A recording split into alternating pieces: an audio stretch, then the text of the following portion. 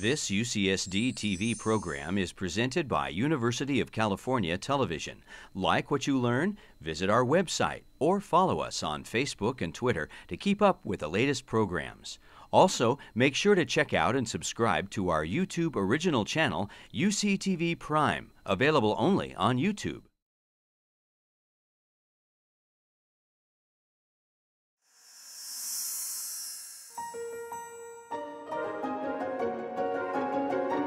What does it mean to be musical? What does it mean to be musical? What does it mean to be musical?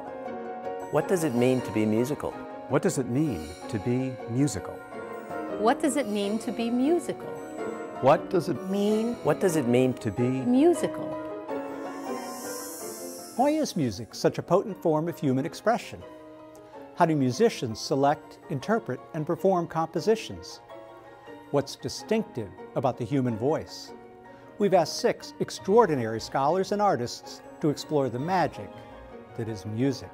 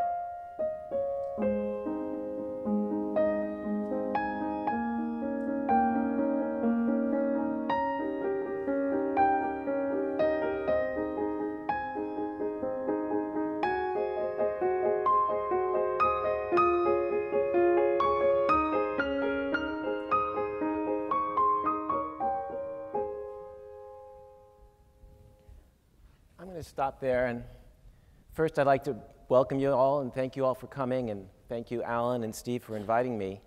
And I'd like to take a moment and ask you to think about the bit of music I just played and what it conveyed to you.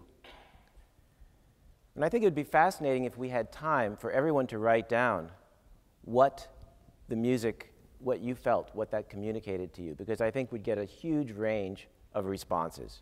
Because everyone hears music differently, and we all listen for different things in music. But considering that the composer wrote at the top of the score, molto espressivo, I would hope that you all felt that the music was in some way expressive. Even if you don't all agree about what it was that was being expressed, or, for that matter, are able to put into words what that was.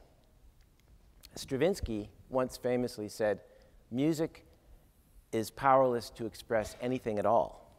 And he got so much flack for that comment that he had to go back and revise it.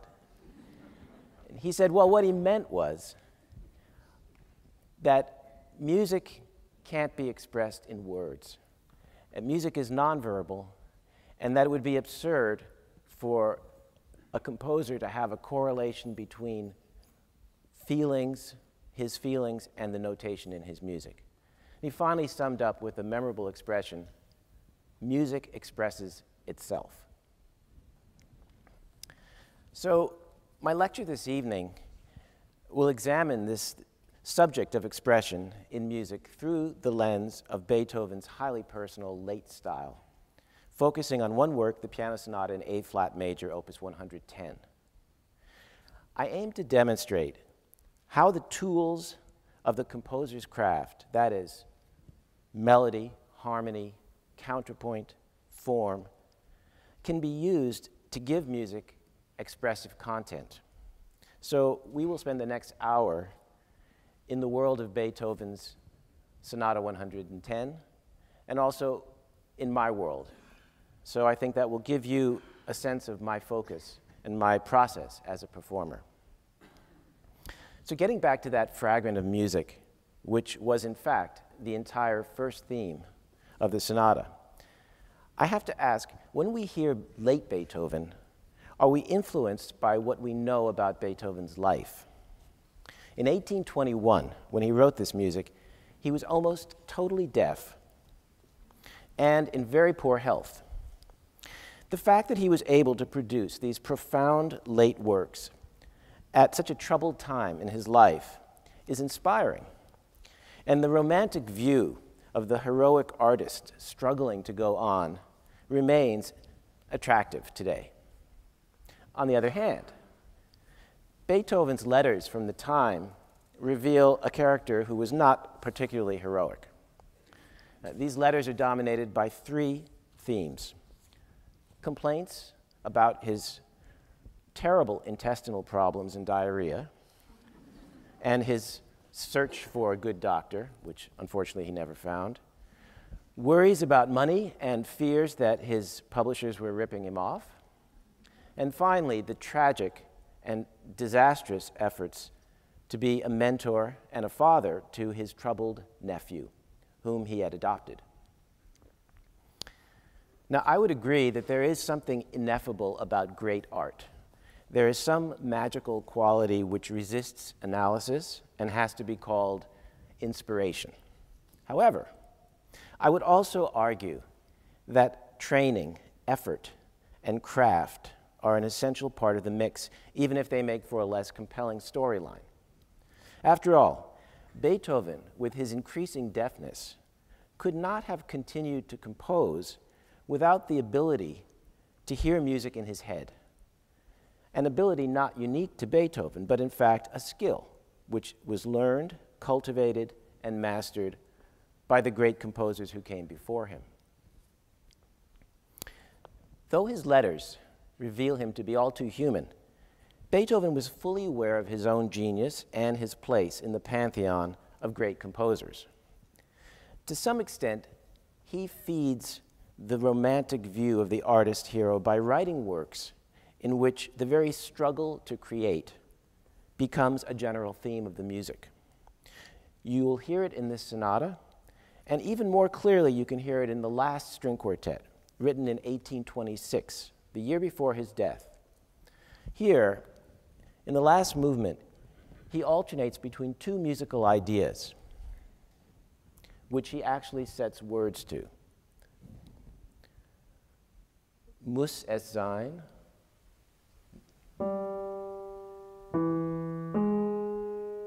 Muss es sein? Must it be? And es muss sein. It must be, it must be. Now, those words are written in the score. They're meant to be seen by the performers. The audience will not hear them unless they're following a score. They can read them. So the struggle continues throughout the movement between these two ideas. Must it be? It must be. And finally, in the end, that joyful es muss sein wins out. What es is, what it is left unclear, whether it is the desire to go on living or just the will to complete the work is left up in the air. Some people think there was a little humor in this, but I think of it as something a little more serious. In John Ashbery's great poem about music, Syringa, he writes, and I quote, "The way music passes, emblematic of life, and how you cannot isolate a note of it and say it's good or bad. You must wait till it's over." I find this to be a profound observation about music, the idea of music being emblematic of life in the way it passes. And one of the pleasures of attending a concert is the collective experience of the way music passes. Ashbery is also right when he says that you must wait till it's over before judging. So in this talk, I will, in fact, isolate a few notes and a few phrases, but I promise you that at the end, I will finish with an uninterrupted performance of the entire sonata. So now I'd like to talk in some detail about the first movement of the sonata. Like practically every other first movement of a classical sonata, string quartet, or symphony, it is in what's called sonata allegro form. That means that's a set existing template. So that means that it's reasonable for you to come to this with a certain set of expectations. You can expect a large three-part form with an exposition, a development, and a recapitulation. And that exposition will contain a first theme, a transition, a second theme, and a closing theme. Now, in Mozart, these sections would be presented with crystal clarity. You would have a first theme,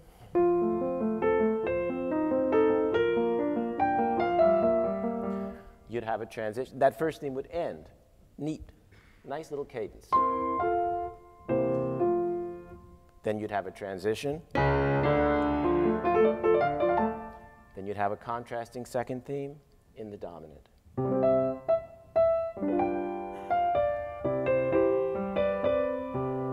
Leading to a closing theme.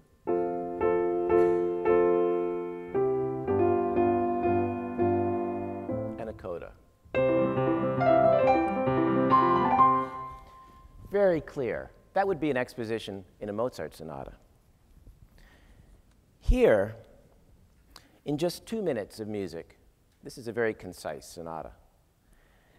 The sections flow together, giving an impression of fleeting ideas and shifting emotions. The mood is almost improvisatory, like a stream of consciousness. Here's the entire exposition of the sonata, first movement.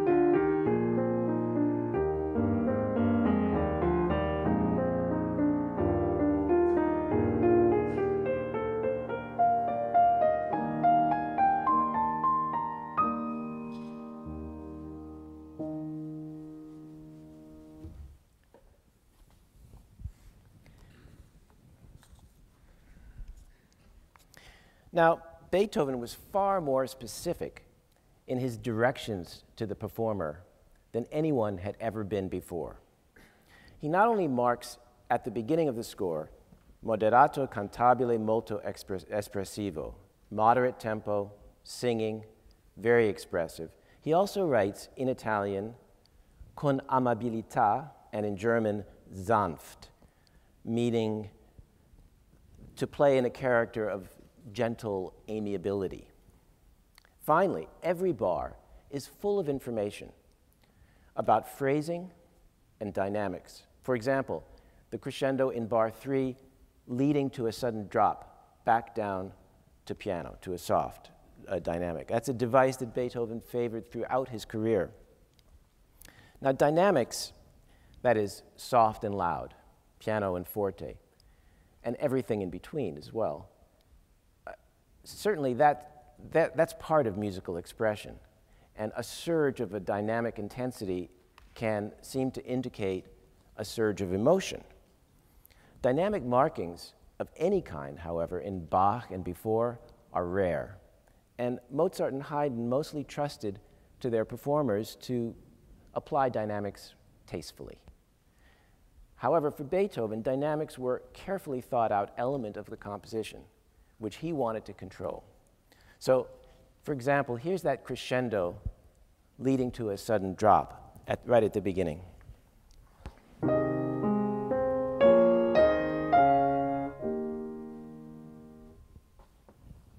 The first theme, which you've now heard twice, has two parts to it.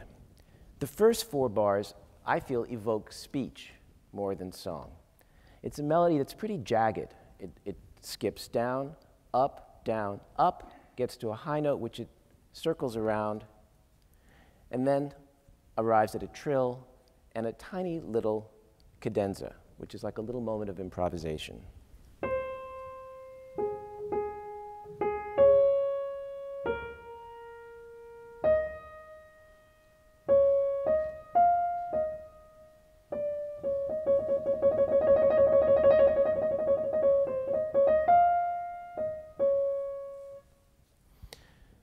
Now, this melody is harmonized in a 4-part texture that easily could have been the beginning of a string quartet.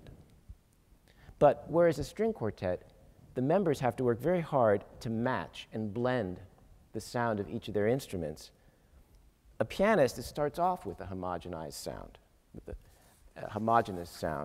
and has to work to differentiate the voices. So in addition to bringing out that top line as the primary voice, I want to bring out the bass line, which is the cello part, especially since it exactly mirrors the top line.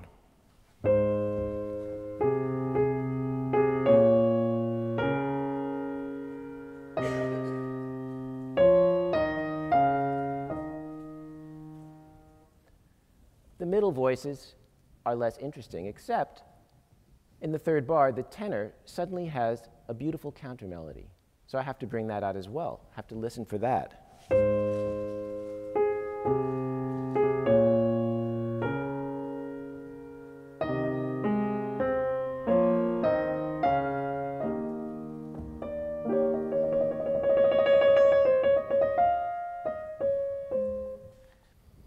So the question of how to balance a chord is always an issue, every time, anywhere in this sonata. You have to decide what voice to bring out, but also relative to the other voices, really every voice should have its own quality. Now, part 2 of this first theme is more song-like, melody and accompaniment. And this part consists of 3 phrases. The first one leads to an expressive, dissonant note, which I like to lean on.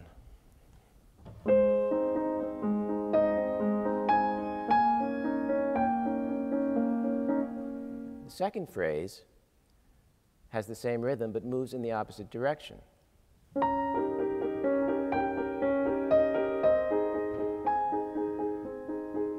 Like an answer. And the third phrase is longer. It begins the same as the first, moving to an expressive dissonant note, but then it continues on to another dissonant note, which is also the high point of the phrase.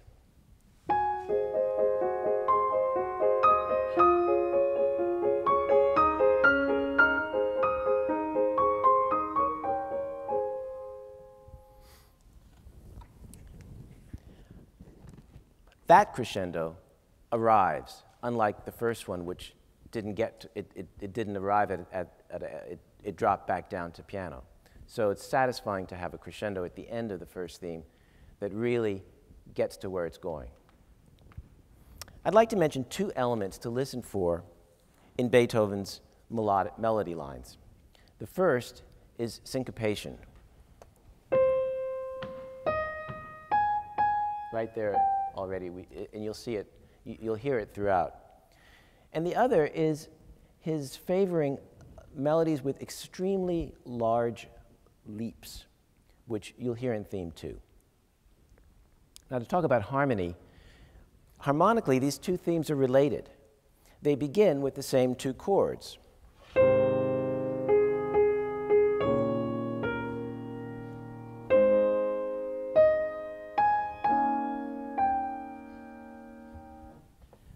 But the broader point to mention is that Beethoven liked to limit his harmony to just those two chords, tonic, dominant, 1 and 5.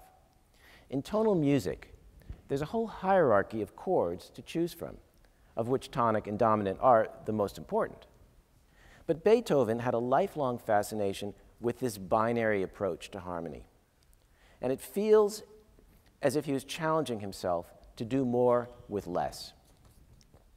Of course, we're all used to this idea of the possibilities of a binary approach, living as we do in the computer age. So we know that it's limitless what you can do with zeros and ones. And Beethoven could go a long way with just 1 and 5, just toggling back and forth with limitless patterns. Stravinsky made the point that adding restraints gave him a feeling of increase of freedom, that his freedom came from his restraints. And I think that Beethoven, by distilling his harmony down to just two chords, is part of what makes the harmony so powerful. So after this first theme that you've heard a couple of times now, dominated as it is by 1 chords and 5 chords, we have a remarkable transition whose harmony is also dominated by 1 chords and 5 chords. In fact, starts with the same 2 chords. What I love about this transition is the way the melody evaporates, leaving only the texture of the right-hand arpeggios. In a subtle touch, Beethoven adds staccato dots on the octaves. So,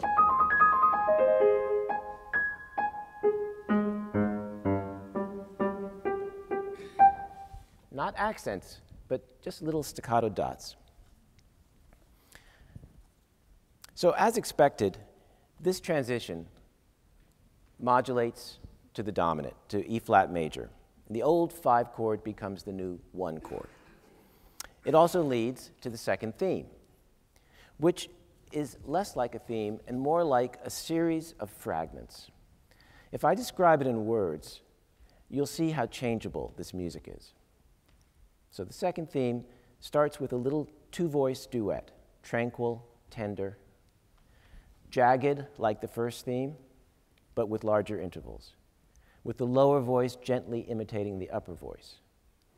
That brings us to a string quartet texture again, which then pulls apart with trills in the left hand going down and broken chords in the right hand going up, reaching a big arrival, a huge leap down in the right hand melodically, followed by a dynamic thrusting music with the hands moving in contrary motion. Suddenly the mood changes, becomes classical, almost prim, followed by a large upward leap, a kind of vertiginous scale going back down, and then a lyrical closing theme and a little coda. That's a lot of material for a short span of time. As I play it through, you can hear how these shifting musical ideas flow, whether smoothly connecting or in opposition to one another.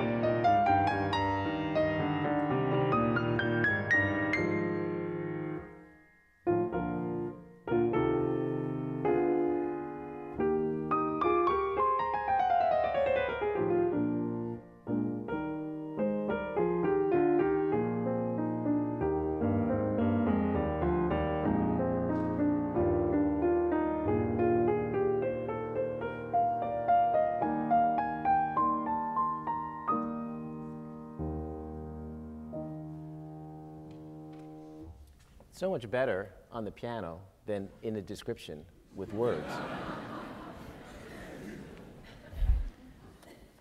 So it's interesting how somehow all these disparate elements fit together. But what does it mean? Is it emblematic of life or of thought?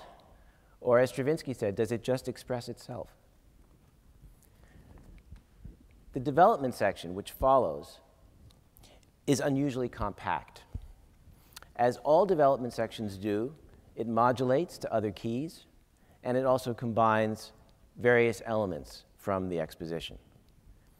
I think that venturing away from the home key can be seen as a metaphor for leaving one's actual home, wandering off in unfamiliar directions. And the farther away harmonically, the farther away geographically. The design of this development section is elegantly simple. The right hand repeats the first 2 bars of the movement 8 times. Sorry, not 18, 8 times. Each time in a different key. As the harmony changes, the expressive quality of this little motive changes. And you can hear that if you compare the first 2 bars of the exposition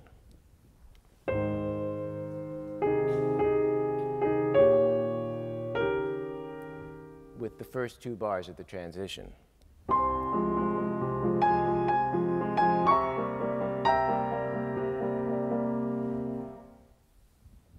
The left hand starts out with the accompaniment taken from the second half of theme 1.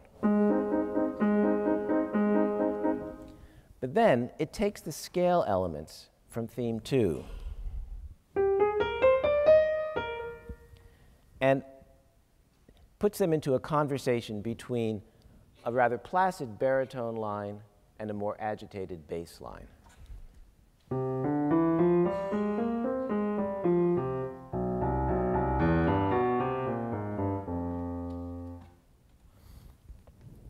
For me, the pleasures of this development section are in the contrapuntal skill of combining all these elements, in the harmonic uncertainty of wandering, and in the anticipation of the recapitulation, which will bring back both the return of the home key and the complete theme 1, not just the first 2 bars. So I'll now play the entire development. At the end, there's a trill which signals that we're about to arrive at the recapitulation and the return of theme 1 in A flat major, our home key. As you listen, your ear may be drawn to that conversation in the left hand, or you may focus on the colors that change with the harmonies in the right hand as it repeats over and over again, that short motive.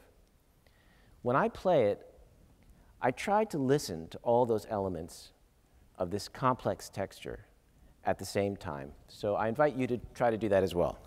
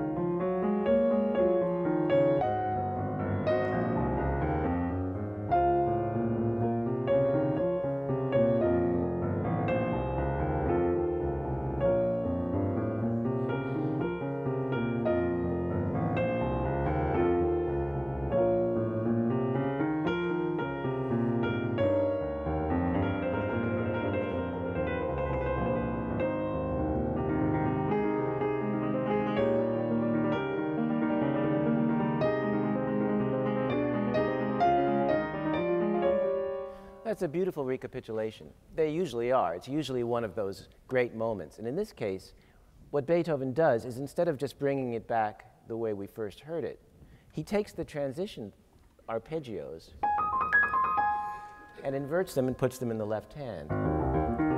So we get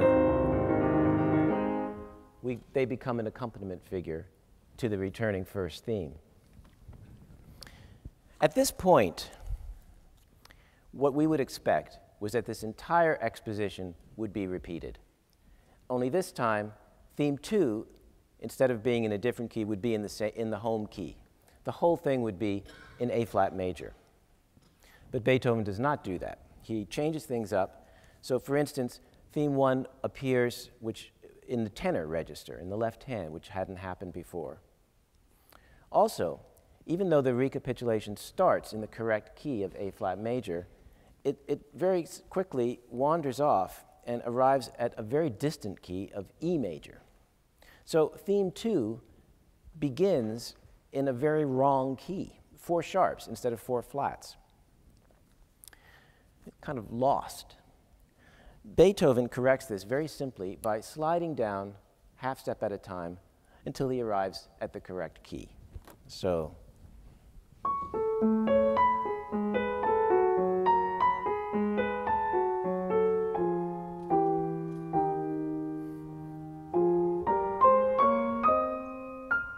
Now we're in the right key. And as if to let everyone savor that moment, as we approach theme 2 in the correct key, he writes in a ritenuto. He writes to sort of stretch out the rhythm a little bit, just so we can savor it. This movement ends with a coda, which contains new treatments of material from the exposition. So that reinforces the idea of hearing this whole movement as a single narrative. Like the second theme, this coda feels like a progression of beautiful fragments, with an extension of the closing figure of the exposition, followed by a passage of very still, almost static chords, to the arpeggio figure again from the transition, to one last fleeting farewell of the opening theme in the tenor, with new counterpoint and some very beautiful, expressive new harmony. I'll just play that part. So the melody is in the tenor.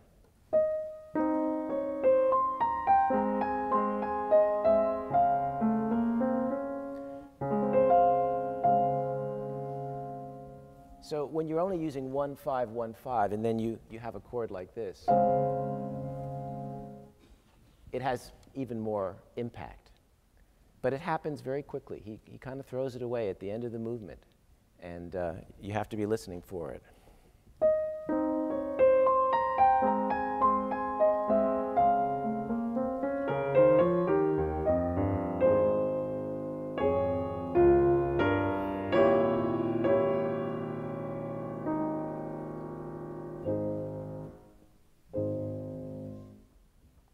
So the movement just kind of melts away. I think this movement does have an overall feeling of amabilità, of amiable serenity, but I also think, to my ear, there are darker undercurrents of restless energy, which is something I appreciate about this music. Now, this sonata is cyclical, and the second movement flows right out of the first. It begins on the same note that the first movement ended on. The second movement's a scherzo, which is the Italian word for joke or trick. Now, Beethoven's scherzi often go beyond the playful wit of his predecessors. In fact, some of his contemporaries were a little dismayed by the broadness of his humor, finding it perhaps coarse or even low class. Even today, some of his jokes are pretty startling. If you take the scherzo, for instance, from the very last string quartet, Opus 135, it begins with the 4 members of the quartet playing music that just blithely skipping along, and then just suddenly rams into a brick wall of uncontrollable stuttering.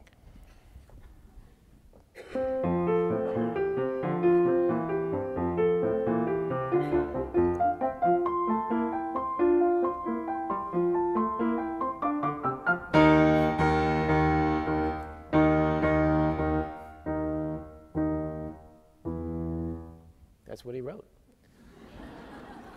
I was dumbfounded when I first heard that, and as you can imagine, so were people in 1826. This scherzo incorporates 2 folk tunes. Beethoven sent the first one to his publisher in 1820 with his own accompaniment. Beethoven wrote a little accompaniment to it, and he jokingly offered it as payment for postage. And he wrote in also the words of this tune, which were a bit of doggerel verse, something to the effect of, "Our cat has had kittens, 3 and 6, 9. One of them has a mark on its head. That one will be mine." So that folk song goes like this.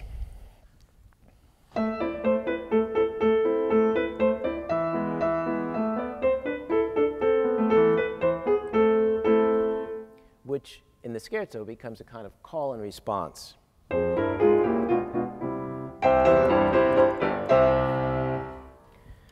The other little tune is a folk song to the words of "Ich bin Lüderlich, du bist Lüderlich," which is evidently quite difficult to translate. Something like, "I am slovenly, you are slovenly." Which becomes,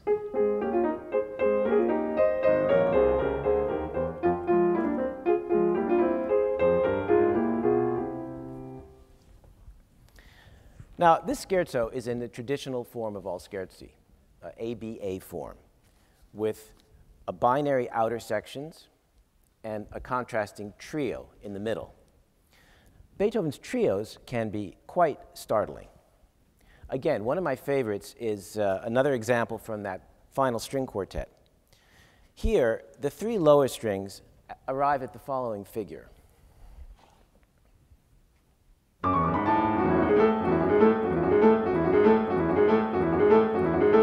Which they repeat 48 times. And while they're doing that, the first violin wildly leaps up and down.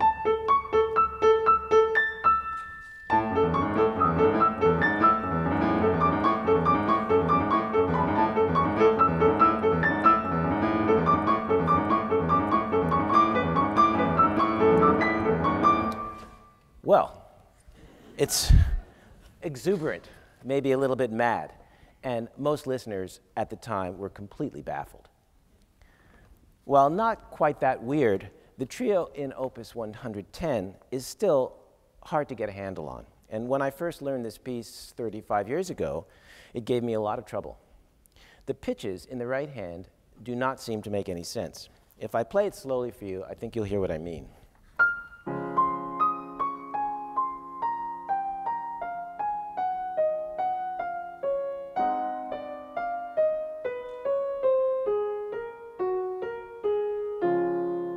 That's a very unconventional treatment of dissonance. To make it even stranger, the left hand is almost entirely made up of offbeats, and then the 2 hands cross in the middle.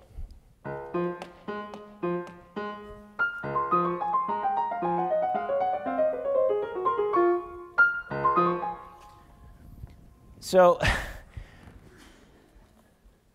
no doubt, when you hear it in context, you will interpret it each in your own way. To me, it has a somewhat unhinged quality.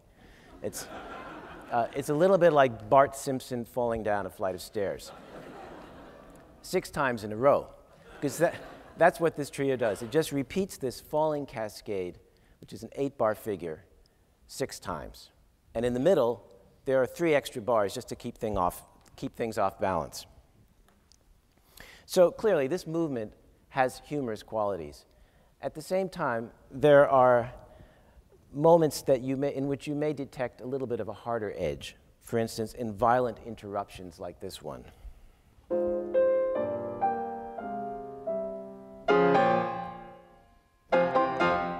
It's Beethoven grabbing us and shaking us. Well, the scherzo leads directly into a drastic change of mood, with bleak, funereal, almost Baroque-sounding chords setting the stage for a recitative.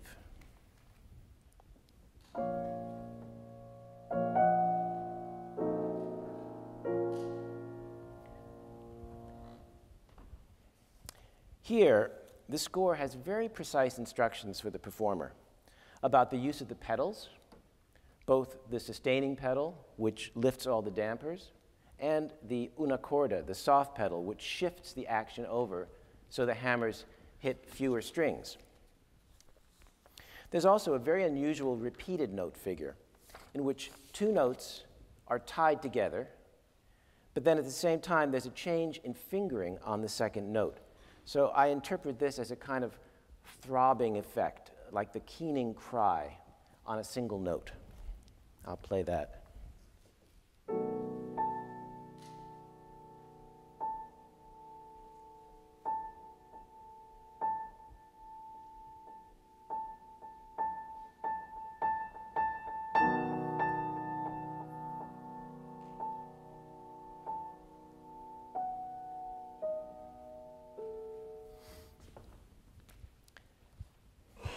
Just as in an operatic recitative, or one in a religious work by Bach, say, this recitative leads to an aria, wordless, of course, but described in the score in both Italian and German as a mournful song. It consists of just 4 eloquent phrases. It's worth following that anguished single melody line closely. And my challenge as a performer is to sustain that long, slow melodic line. I won't play it now, but I would like to point out that the opening phrase derives from the first 4 bars of the scherzo. So,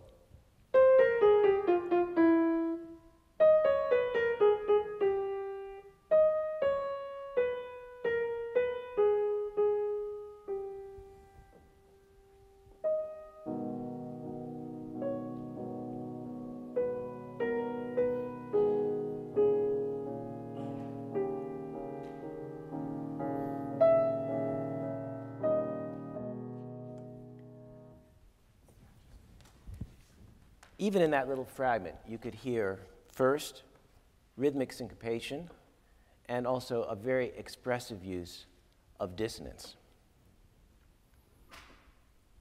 At this point, the sonata's large-scale form becomes a part of its expressive landscape. The arioso dolente, or the song of mourning, brings the work to a very low point at its ending, which could be viewed as a kind of surrender to despair.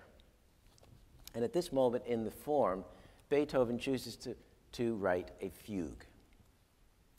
Now, a fugue is a very old contrapuntal form in which a melodic subject, single line, is developed by a number of voices which move independently. And fugues are difficult. They require a lot of skill to compose, and they evoke the past. So when it appears here, it feels to me as if Beethoven is drawing strength from the old masters, especially Bach, while also taking his place in this great tradition. There is something moving about a single hopeful line quietly rising out of the ashes of the slow movement.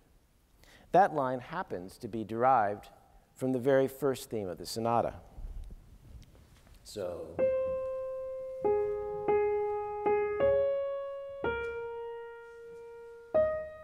becomes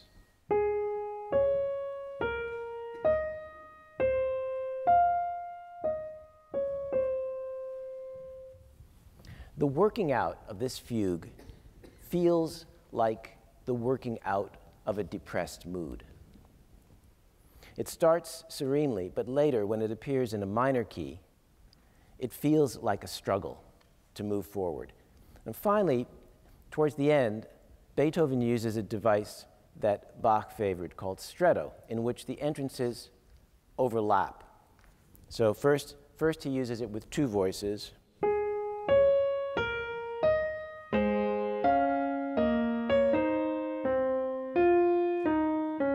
And then at the end, with all 3 voices, starting with the bottom, the bass, and then the middle voice, and the upper voice, all overlapping. And that's the climax of the fugue. And my job here is to bring out that subject whenever it appears, whether it's on the top voice, the middle voice, or the bottom voice, but also to try to listen to all three voices and phrase each one independently. Surprisingly, the sonata does not end with this beautiful fugue. Instead, the mournful song reappears.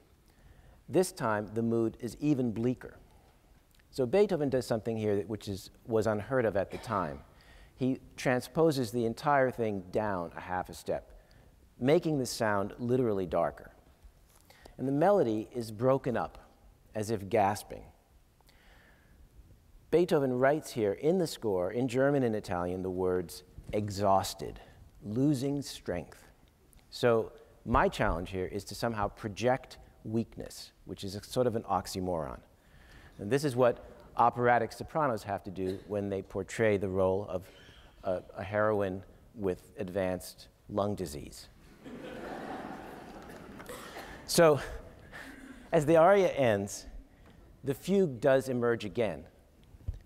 Only this time, the subject is inverted, and that arching subject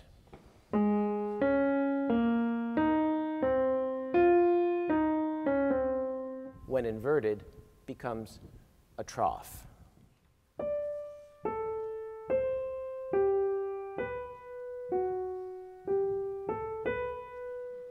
That's another technique that Bach used. So, as the music builds here, the instructions to the performer from Beethoven are to start very softly and under tempo, and bit by bit come to life, bring it to life. So as Beethoven builds this music to a kind of life-affirming return to A-flat major, he seems to revel in his own compositional virtuosity as he brings the fugal subject back at double speed and at half speed and mixes the original subject with the inverted subject simultaneously. Finally, the original subject arches higher and higher, reaching upward in a triumphant apotheosis. For me, this lavish display of compositional technique, coming after a tragic and disintegrating aria, is Beethoven's musical way of saying, it was music that saved me from despair. It was my art that enabled me to keep going. Well, you now have a sense of how I hear this work, and I've pointed out a number of things to listen to. But as I play the sonata all the way through, please feel free to listen in your own way. After all, there's no wrong way to listen to music. The very non-specificity of musical expression means that each listener can interpret it differently to suit his or her frame of mind. Thankfully, as Beethoven proved again and again, a vagueness as to the particular meaning of a piece of music doesn't lessen the intensity of the expression.